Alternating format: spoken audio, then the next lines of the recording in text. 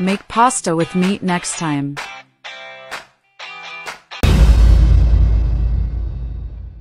Let's start this recipe by cutting an onion in half, and then into small cubes.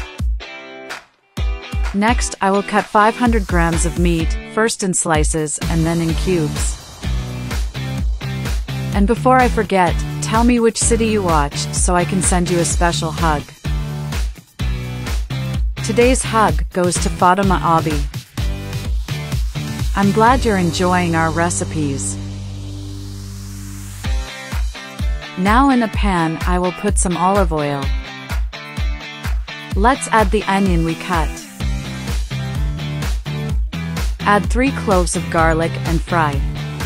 Do it at your house and then come back here to tell me what you think. I'll put the meat we cut earlier in the pan and keep stirring. I do it myself almost every day in my house. I'll season it with a teaspoon of salt, half a teaspoon of black pepper and a teaspoon of paprika. Let's mix it up. I'll add 170 grams of corn and also 150 milliliters of water.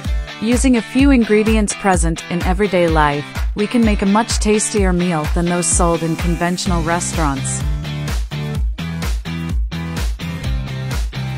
I'll cover the pan and let it cook for 15 minutes.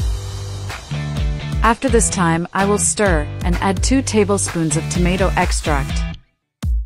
Even your family will ask you to teach them how to make this recipe. Now I'll add 250 grams of pasta. I have no doubt that you will enter into your routine, just as you have already entered mine. Let's add 150 milliliters of water and mix it back up. I'll cover the pan and let it cook for another 10 minutes. There's no reason you shouldn't try it. When I do it in my house, there's never anything left. It is very easy, practical, and quick to prepare.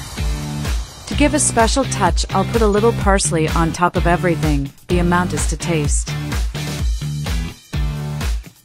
And our recipe was already ready. Look what delight was.